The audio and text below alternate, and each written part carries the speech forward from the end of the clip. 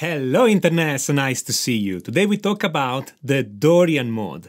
Now Dorian is a very common mode. It's used everywhere. It can be used in thousands of different ways, so here we have to limit ourselves only to a few examples, otherwise this video will be incredibly long. Now, the Dorian scale is made by the notes A, B, C, D, E, F, sharp, G. It's very similar to an A natural minor scale, except for the sixth note, that is an F sharp rather than an F. This F sharp is a natural sixth, not a sharp sixth. Because if we were to compare this to a major scale, the sixth note will be an F sharp already, so we need to put the natural sign, not the sharp sign, to take it back from the flat 6 that is in the minor scale. This is one of those little quirks of music notation that can be incredibly confusing, but the only thing we're doing here is to take an A minor scale and then moving the F note to an F sharp instead. If you get confused between a sharp sixth, a natural sixth, etc., just say a raised sixth, and then there is no confusion. Anyway, this F sharp note is the heart of Dorian because it's the only note of difference from the A minor scale, and this note can create some lovely dissonances too. You see, for instance, that this F sharp note is dissonant with the C note because those two notes form a triton. As usual, the best way to understand a scale is to harmonize it. So let's see what kind of chords we can build on A Dorian. On the first note, I can build an A minor chord A C E or an A minor seventh chord A C E G. On the second note, I can build a B minor chord B D F sharp or a B minor seventh chord B D F sharp A.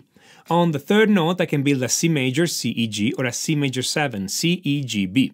On the fourth note, I can build a D major D F sharp A or a D seventh chord D F sharp A C.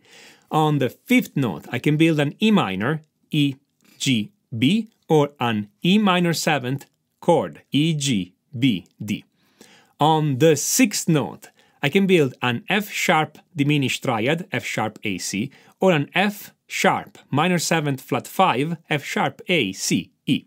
On the seventh note, I can build a G major G B D or a G major 7 G B D F sharp. If you compare those chords with the chord of the A natural minor scale, you see that there are three chords of difference. The second chord is B minor rather than B diminished, the fourth chord is D major rather than D minor, and the sixth chord is F sharp diminished rather than F major. Changing one note changes three triads, as usual.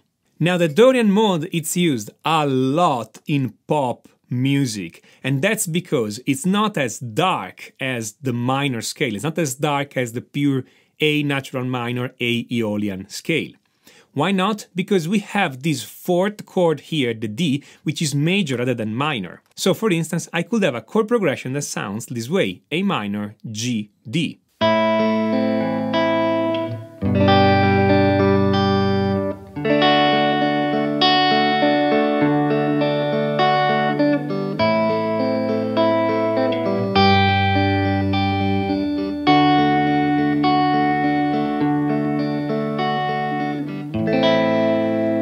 Here are two examples. I don't wanna fall in love. No, listen as the wind blows from across the great divide.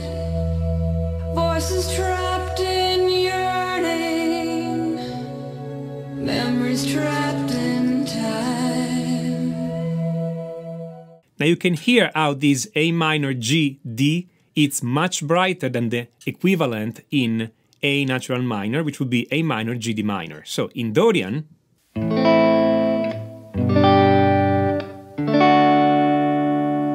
in Aeolian,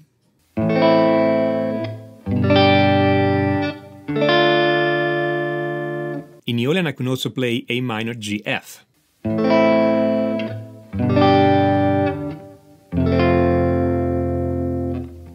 that's darker. So for this reason, if you want to write a pop song in minor but not be as dark as Aeolian, then Dorian is the go-to scale for that. But of course, Dorian doesn't stop there.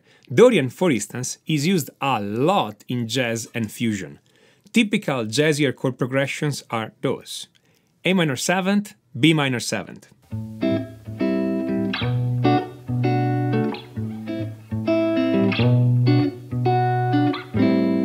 And A minor 7, D9.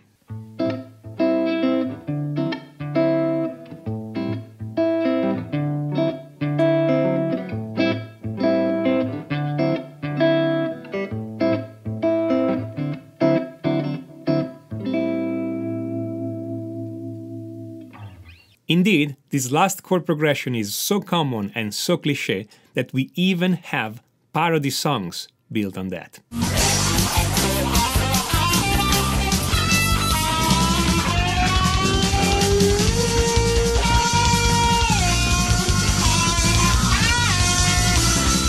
Now, to make sure that what we play sounds in Dorian and not in Aeolian, for instance, we need to use one of the three chords that are different between Aeolian and Dorian. That is, we have to use either B minor, or D major, or the F sharp diminish.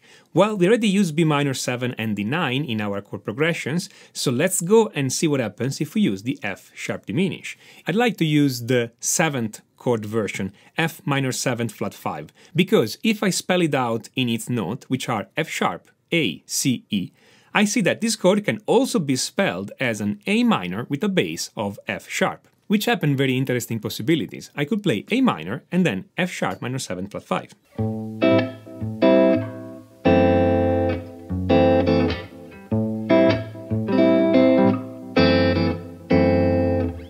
Or I could do an inversion of this chord, and so what I'm playing is A minor 7 followed by A minor 6th.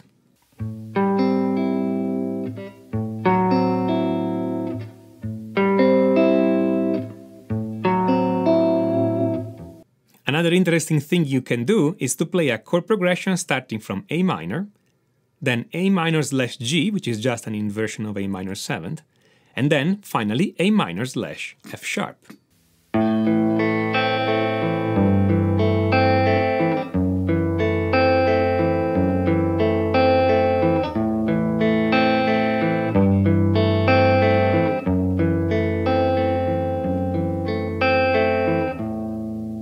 This can be rounded down, finishing with an E minor 7th,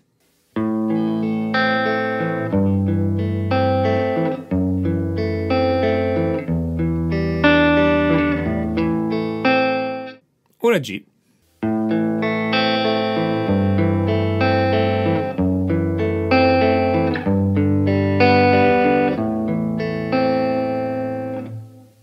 Using the F sharp minor 7th flat 5 tend to sound a bit darker than the other examples because it's a diminished chord. I personally think that this is a great sound that is underused in popular music, even if it's used very commonly in jazz and fusion, etc.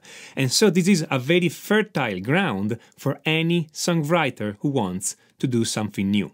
If you want to solo on A Dorian, one way, as usual, is to play the full scale.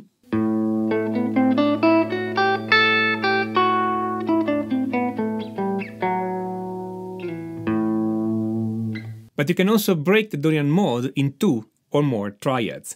Two common ways of doing that are to play, for instance, the A minor triad, A, C, E, and the B minor triad, B, D, F sharp. You're gonna miss the G note this way, but that's not a big problem, and it tends to sound quite interesting.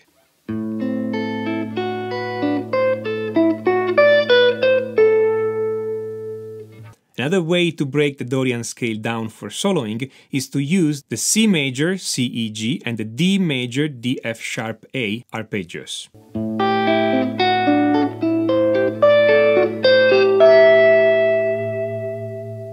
And those are but two ways of the thousands and thousands of ways you have to play the Dorian mode. Of course, again, I cannot cover everything about the Dorian mode in this short video. If you want to know more, I direct you to my course, Master of the Modes, where we talk about Dorian and many other scales and modes much more in depth. Master of the Modes. It's not a book, it's a complete video course made by guitar players for guitar players. It cannot be a book because it will not work this way. You need to watch the videos and you need to do all the exercises, and then through those exercises you're gonna get to know your guitar intimately and the sound of all those modes intimately, and then you'll be able to play and improvise over any kind of chord progression and see how to make music with those scales and modes. If you have just a minute, check out Master of the Modes at the link on the top right. If you like this video, smash on that like button, don't forget to subscribe and click on notification, otherwise YouTube will not let you know when I put up a new video. And if you have any ideas, feedback, comments, write them down in the comments, I really enjoy reading from you. This is Tommaso Zilio of musictheoryforguitar.com, and until next time, enjoy!